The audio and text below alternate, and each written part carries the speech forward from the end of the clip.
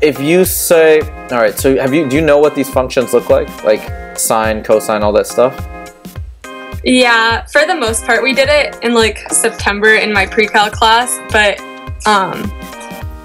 I know that cosine starts not at the origin, but I'm not sure on the exact. Sure. So like it doesn't matter so much about the where it starts and the details doesn't matter a ton, but bottom line is your sine and cosine functions. Okay, one is gonna be like this. Okay, and one is gonna be like this. Okay, so what's going on when we take, all right, when the way you distinguish between the two, it's not really relevant for this question, but what's cosine of 0? Do you remember that? If I drew out the unit circle, I could. It's 0. So sine of 0 is 0. Okay, so sine of 0 is 0. That's how we know this green function here, sine of x. All right, the orange one, cosine of 0, is actually 1. That's how we know that cosine of x. We know that, so that means this value is 1, this value is -1. These are the values it goes between, right? Pretend I got it, well, down here actually would be -1. All right, so do you remember what amplitude means? Height. Yeah, exactly. So both of these functions have a height of what? 1. Yes. All right.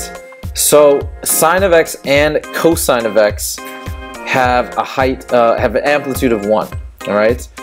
Tangent of x is like a crazy function. We don't care. So tangent of x is kind of like not really something we're even considering. But when we're because tangent of x, if you remember, like that function, something like this, like it's like these really weird things like this. Okay, its amplitude is infinite. So we can get rid of, let's see, what is the one that uses tangent of x? That's b. All right, so now what we're really narrowing it down to, we're trying to think of what, like how do you remember in the transformation section, how do we vertically stretch a function? Because basically what we're doing is we need to stretch this function so that we now have, we take our amplitude from 1 to 2. So basically what we need to do is we need to get it like this.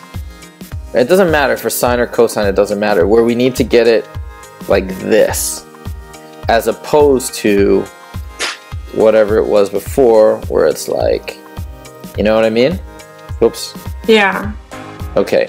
So how do we do, how do we vertically stretch something? Is it when you multiply it? Yes. So what are we multiplying? Are we multiplying the x value? Like, are we multiplying the x by like 2? Or are we multiplying the entire function by 2? The entire function. Yes. I think. No, that's right. Okay, and I'll prove it to you.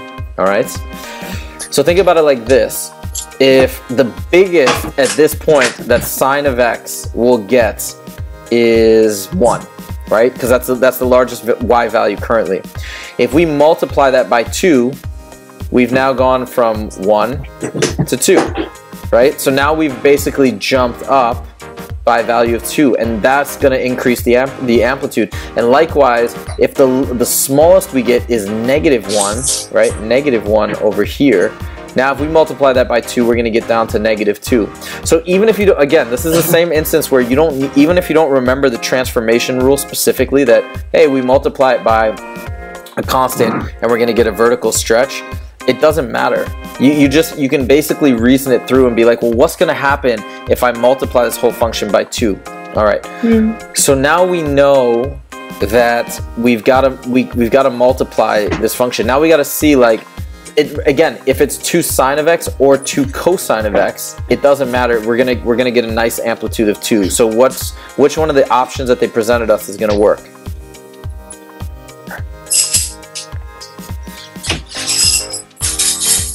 So it would be the first one then. Yeah, 2 sine of x. Sine x.